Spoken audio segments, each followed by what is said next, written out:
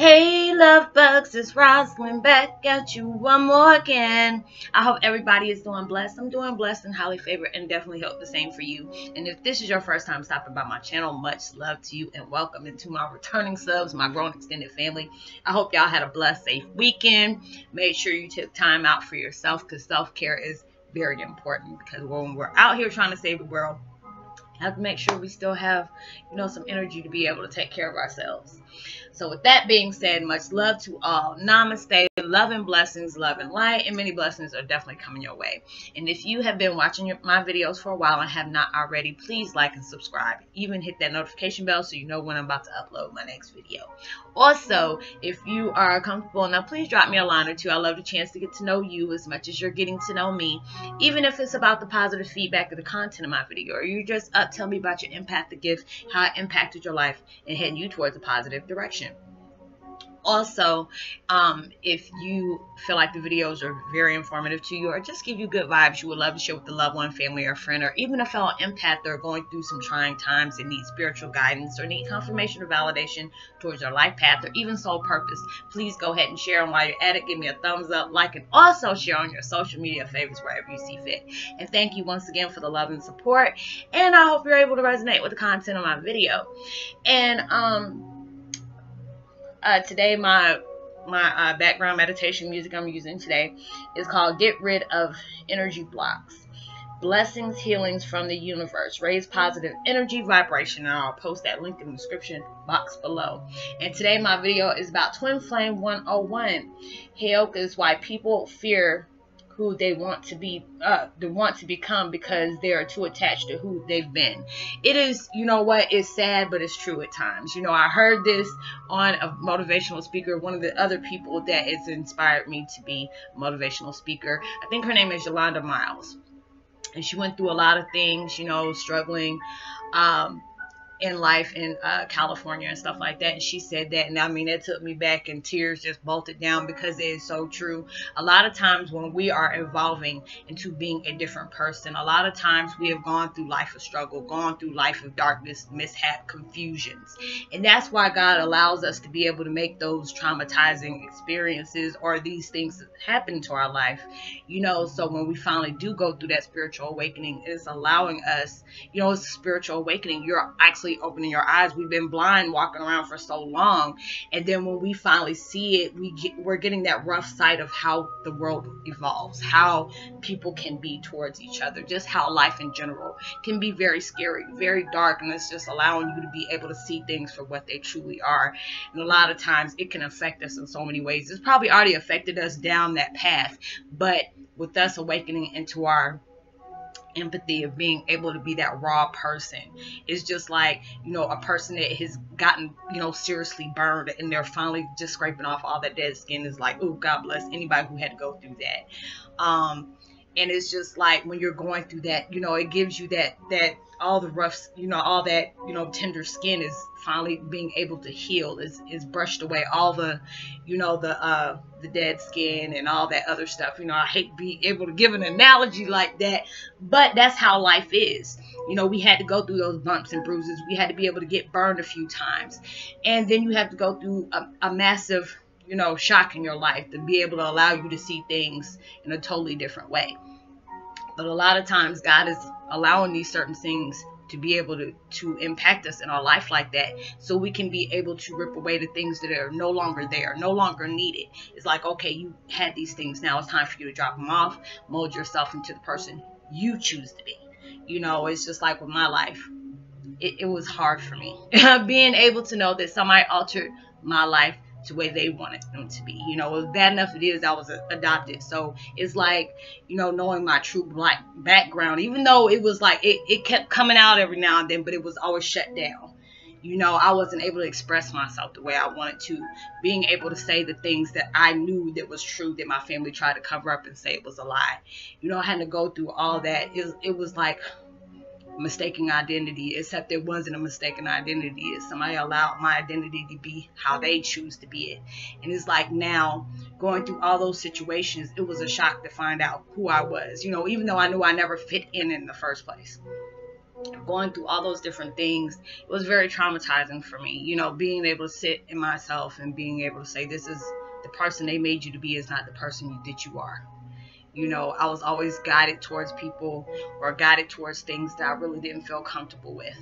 And I just took it just to be able to do it, just to, shut people up. It wasn't thinking about my happiness, being able to cater towards somebody else's needs and let mine be stuck in the shadow. And it's like now, I struggle with that because I was so used to being a certain person for everybody else. Now it's just like, the hell with that. I'm gonna be the person I want to be. I have to be able to put up boundaries, and a lot of people might make that, especially with the woman, might feel like, oh, she's being bitchy. No, it's not. You have to be able to have boundaries for yourself. You have to have your priorities at first. You can be able to help others, but you have to be able to set boundaries for yourself. And I've had to do that. There's a lot of times that things has happened in my life where I've been taken advantage of. Somebody was always being chosen over me. That was my life story. Now I pick me. Regardless of what anybody else do for me, I gotta pick me. I have to make sure myself is okay. And it took me a long time to be able to do that. I struggled with my own identity because other people wanted to lie and cover up what my true identity was. Now it's just like, bump that. It was a scary situation to open up and tell people who I was related to, because I was worrying about, were they really going to see me for who I was, or, just for the fact is they're being infatuated with the person my dad is. They don't want to be able to see that in me as well. I used to get really upset, especially when I was talking to other family members and they understood what I was talking about. I said, people love my dad. They really did. They idolized him. And then when you find out that he has fabric that was cut from the same cloth as him, they didn't want to accept me. I was hated. I was frowned upon. And it was just like, Dad, you say you love my dad, but you don't like me, or you don't want to believe it. And I had to be able to stop, trying to prove a point with other people about saying who I was. It's me. I'm me. And it's just like, I never wanted to be in my dad's shadow and saying, oh, this is Prince's daughter, whatever. I had to be able to make my life how I wanted it. My dad is always, I used to get freaked out about it, because I always run from that. And he was like, why do you run from that? Because I said, you're you. And he was like, I'm still dad, but it's like others see me as this celebrity. You should just see me as who I am. And it was like really hard for me to do that when I wasn't able to. He was always pushed aside. He always wanted to be in my life. He was always in the shadows watching me. And it was like always running from him. Even when we were in my dreams, I would always tend to run from him when, that connection was cut off, when I couldn't express myself. Anytime it came to him, I always wanted to, sing like my dad, play the piano like my dad. And it was just like, my mom wanted me to be able to encourage to do that, but she wasn't aware. When she was around, I got very punished. I got punished a lot just for emulating anything of my dad's. So it was just like, now I had to go through all these spiritual awakenings, all these dark knocks of the soul and all these ascensions for me to be able to come who I am. My dad's always like, telling me, branch out, do these things, do the things that scare you the most. And, he's always pushing me to get out there, because he wants me to be able to be that person. He feels that I'm more free when I do that. And I'm glad he's done that. I tell him every day, and I tell him, metaphysically, I'm glad you were there. You're my best friend regardless. You couldn't be in my life. He was my best friend, and being able to support me in all these different things, and it was hurtful when I was feeling scared because of the person I was becoming, because I didn't know that person. And he was like, it's okay. This is the person you've always meant to be. You were always chastised for trying to be that person. So it's like when you have been something for so long, and then you're migrating out of that, you have to be able to, just because things worked for you and you carried on so long being that person, like, Miss Miles said, going through all those different things, people are like, well, I've been doing this for years. And he's like, okay, if that works for you. But, it just made you mediocre. It gave you that limitation. But if you branch out to be something that you have never, you're venturing out to see the unknown. You're stepping out, when you can't see where it's leading you to. That's the most scariest thing we can do. It's like we fear that. We fear the unknown. We fear our confidence. We fear how far it will go, and that's okay. That's where the adventure starts in. The adventure is supposed to be scary. It's supposed to be exciting. You don't want to keep doing something you already know how. It's just like you're watching a rerun of a movie. If you already know how it's going to end, how fun is it going to be? Because you already had those experiences. You already knew, this person was going to do this person, or, this person's going to die off, and, this person's going to beat this person. You already understand that. But a lot of times we fear that because we don't know where it's going to take us. We don't know if we're going to fall. We're going to make mistakes, but that's okay. You learn through all those mistakes. You learn through all those failures. You learn from falling on your face and being able to get back up.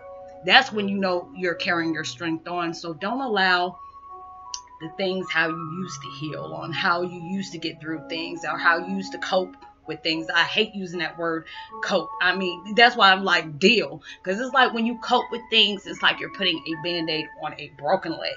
You already know it's not going to work. So you have to be able to branch out and be something you have never done. And that's a lot of times you find your adventure in things that you truly are scared of doing. It's just like when I feel like doing this, I'll do this. When I feel like doing that, I do that. But I try to push myself out to do a lot more things that scare me, that challenges me. So it's just like, yeah, it's uncertain. Yes, it can be scary, but that's okay. That's where the adventure starts in. It's just like when I think about the unknown, it's like the movie Goonies. If you're around my age, you know what the movie Goonies is. The little, that little scary thing that looked like from the Toxic Avenger, talking about Rocky Road. That little scary thing. But them kids, I forgot what they were doing, trying to find gold treasures or whatever. But they went on this crazy adventure. It was like Indiana Jones and the Temple of Doom. All those different things are coming into your life. Allow yourself to branch out. Be able to adventure towards the unknown. Being able to go out on these different adventures, being able to experience things, just so you can be that great storyteller from when you finally heal on the places that you needed to heal at, and be able to become the people that you never thought you'll be able to become. But give yourself that chance. Don't ever sit up here and put a leash on yourself because you don't understand, or you don't know where it's leading you. Spirit guides telling you, go a little bit harder, go a little bit harder. But don't think negative, think possible. Trust in yourself, believe in yourself, believe in us. A lot of times we don't do that. We don't take that confidence within ourselves. And we don't have faith in the universe. But you have to understand, if the universe is telling you put things down and go this different route, they already know where it's going to take you at, but you won't understand where it's taking you. But you can never question that. And a lot of times we do. So allow yourself to be able to adventure and find that new chapter in your life that is ready to be written. You never know how the story is going to end until you give it a chance. So I hope you were able to resonate with the content of that video. And I'm going to go ahead and give a post notification out to Buttercup. I hope you're feeling well. Much love to you. Remember, like and subscribe. Go ahead and drop a comment so I can go ahead and give you a post notification on my videos. And Keisha as well. I hope everything goes good for you. And much love and many blessings and encouragement as well. And drop a line so I can go ahead and give you a post notification shout out. Give me a thumbs up, share, subscribe, and hit that notification bell. I hope you have a blessed, prosperous beginning of the week, and I hope everything in this week is, brings you joy and excitement and give you the strength to be able to get through it as well. So I will see you on my next video. Know that you are truly blessed, highly favored, and forever loved, and knowing there's always somebody out there praying for your better days. And I hope that you have a blessed week, and make sure you send out as much love and light and positivity as you possibly can. Know that you are, you're truly blessed. And I know I just said that, but I'm gonna say it again. But send out some positivity towards people. You never know how far it's going to get you, and get them as well. And I'll see you on my next video. Much love. Peace.